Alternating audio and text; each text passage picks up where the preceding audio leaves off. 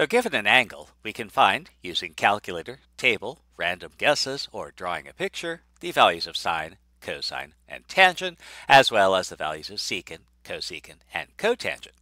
But sometimes we want to go backwards. Ultimately, this will come back to solving equations, because remember, equation solving requires us to apply inverse functions. So if I want to solve x plus 7 equals 15, the operation is addition, so we apply the inverse operation, subtraction. Or if I want to solve 3x equals 11, the operation is multiplication, so we apply the inverse operation, division. If I have x squared equals 37, the operation is squaring, so we apply the inverse operation, the square root.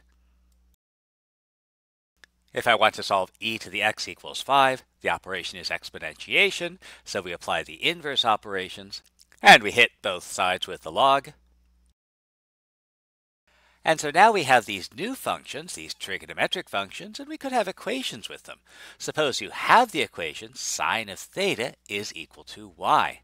To solve it, you'd need the inverse sine operation. Well, let's get into the mind of a mathematician. Don't worry, it's not too scary a place. And let's define the inverse sine function, which we'll write as arcsine z to give the angle theta, where the sine of theta is equal to z. Actually, we'll need to modify this definition several times before we're done, so we'll give it a version number. We'll call this version 1.0. So let's see what we can do with this. Well, let's try to find the arcsine of 1. Definitions are the whole of mathematics. All else is commentary. So let's pull in our definition, version 1.0, and the arcsine of z is going to give us the angle theta, where the sine of theta is equal to z. So that means, by our definition, we want to find theta, where the sine of theta is equal to 1. Now from our unit circle definition, we know that the sine of theta is equal to the y-coordinate.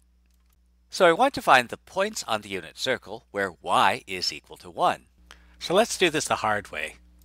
Wait, wrong script. Let's do this the easy way and draw a picture. We want to draw our unit circle and find the points where y is equal to 1. But the only point on the unit circle where y is equal to 1 is at the top, 0, 1. And remember, the arcsine of z gives us an angle theta, so we have to figure out the angle that this top point corresponds to. And if we think about it, we see that we need to rotate a quarter turn counterclockwise to get there, and so this corresponds to an angle of 90 degrees. So a politician or a demagogue would be happy and say, "Ha! We've solved the problem! Everything can be solved by this very first thing that popped into my head." And what tends to make mathematicians unpopular at cocktail parties is they ask things like, well, what happens if? So what can we say about theta where sine of theta is equal to 1/2? Well, again, on the unit circle, sine of theta is our y value, and equals means interchangeable. If sine of theta equals 1/2, y is equal to 1/2. So we want to find the point on the unit circle where y is equal to 1/2. So let's draw a picture and find this point. Except we see there are 2 points where this occurs, so there are 2 values theta for which sine of theta is equal to 1/2. There's a first quadrant angle theta, but if we keep going, we'll get to a second quadrant angle theta. Which one do we want to use? So we see there are 2 angles theta where sine of theta is equal to 1/2. So which one do we choose? The theta in the first quadrant or the theta in the second quadrant? We choose the first quadrant angle. So this means we need to modify our definition slightly. So we're still going to define the inverse sine function to give the angle theta where the sine of theta is equal to z. But if there's more than one angle theta that satisfies this, we choose the angle in the first quadrant. Well, what about sine of theta equals minus 1/2? So again, on the unit circle, sine of theta equals y. Equals means replaceable. So in place of sine of theta, I can write minus 1/2. And so y equals minus 1/2.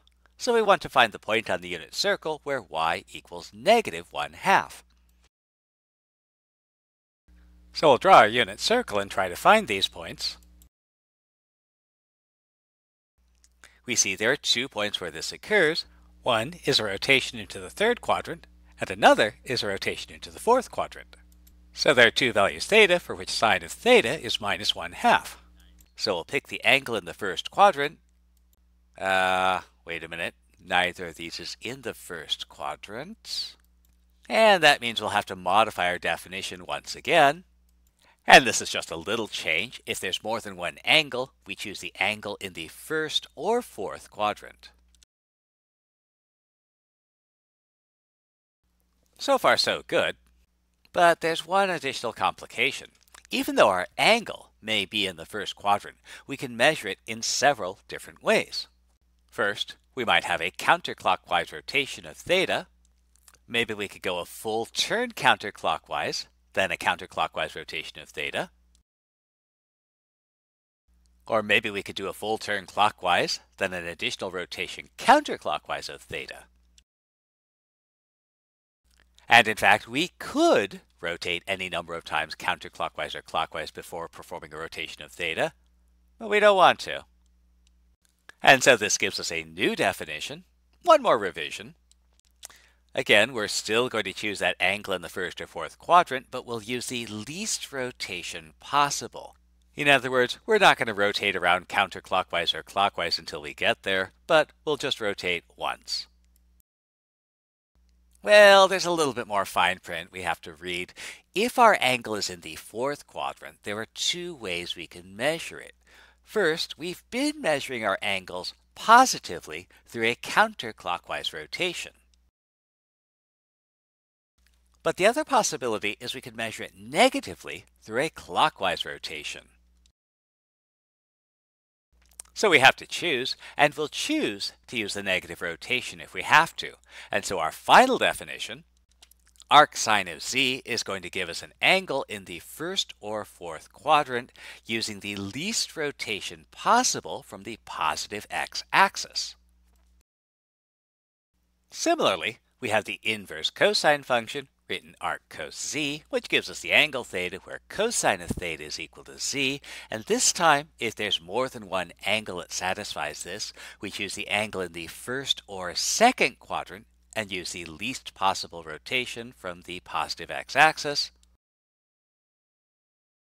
The inverse tangent function, written arc tan, is the same angle theta where tangent of theta is equal to z, and this time we'll use the first or fourth quadrant with the least possible rotation. And there's also arc secant, arc cotangent, and arc cosecant of z, but no one really cares about them. What is important to remember is that the angles returned by the inverse trigonometric functions will be in a quadrant to the right or above the origin. Now, one caution on notation, we also write arc sine z is sine negative 1z, arc cosine, cosine negative 1z, and arc tan, tan negative 1z.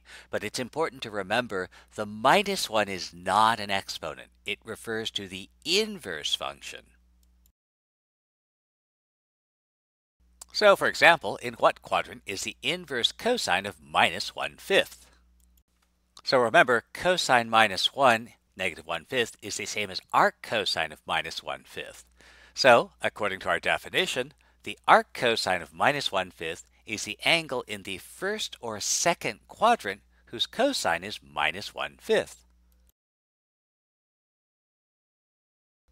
Since cosine theta is the x-coordinate, we need a point on the unit circle with a negative x-coordinate.